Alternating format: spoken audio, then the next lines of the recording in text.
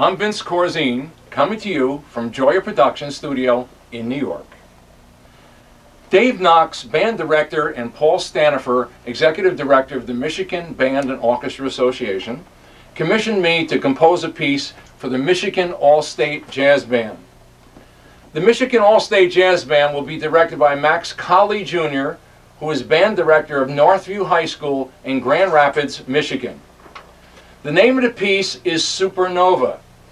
Now, Dave and Paul asked me to approach the creative process by making 6 videos regarding my jazz waltz, Supernova.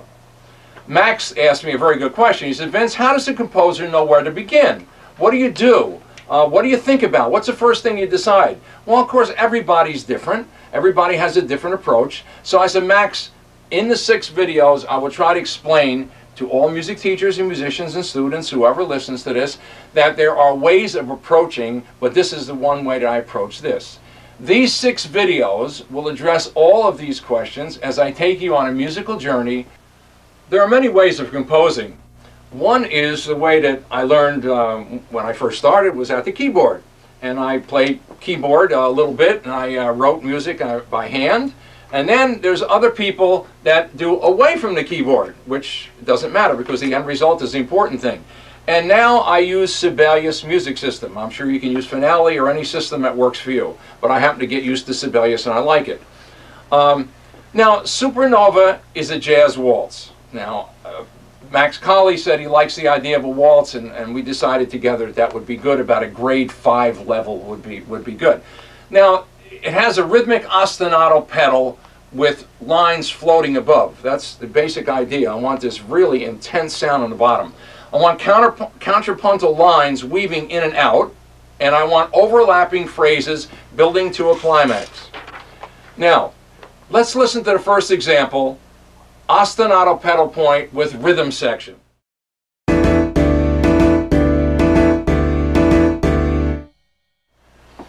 The second example is a contrasting rhythmic theme that floats above the ostinato.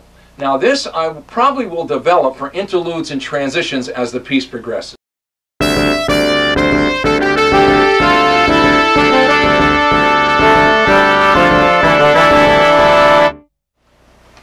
Now, what are some of the things that you have to think about before you write a piece of music? I call these compositional considerations. My brother Rich is a painter, and before he paints, he decides how large the canvas is. In his case, it's 6 feet, and it's really large.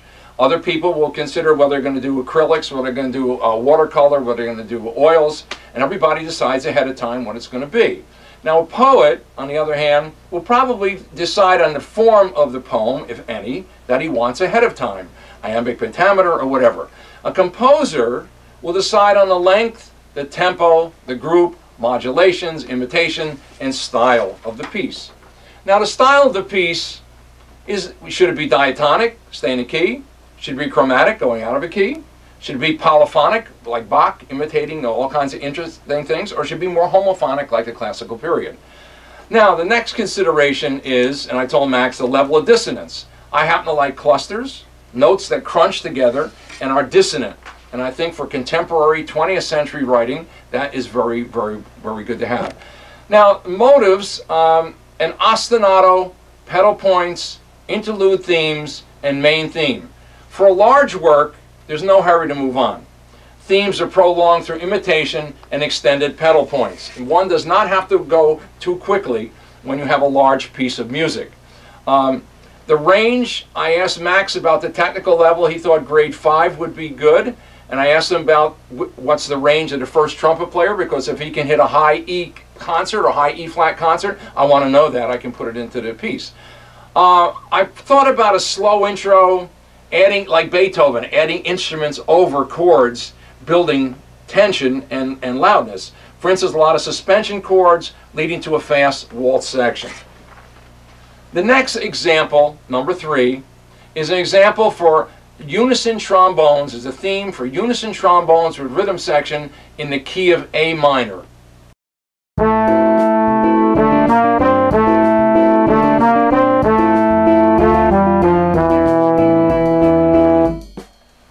after listening to this a few hundred times, or a few times, whatever you like to do, I came to the conclusion that it's too predictable, it's too symmetrical, and a bit boring. Now, I didn't fall asleep, but it was still too boring. And I thought back when I first started composition lessons with Jimmy Giuffre in New York City. He was a great composer and a great writer and player. And Jimmy said the first lesson, he said, Vince, bring in something that you've written so I can assess where you are. So I came in and he said, well, you certainly have your technical chops up. You know how to put instruments together. He said, but, you know, he said, your piece is too predictable.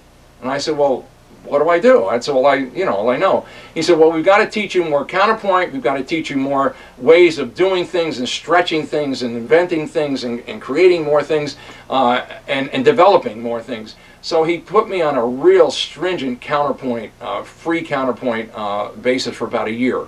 Similar to what Haydn did with Beethoven. He said, Beethoven, he said, you're a great kid, you're a great writer. He said, but you don't know counterpoint well enough. So he sent him to a very, very strict teacher. And when Beethoven learned his counterpoint, he came back to Haydn, who was a marvelous teacher.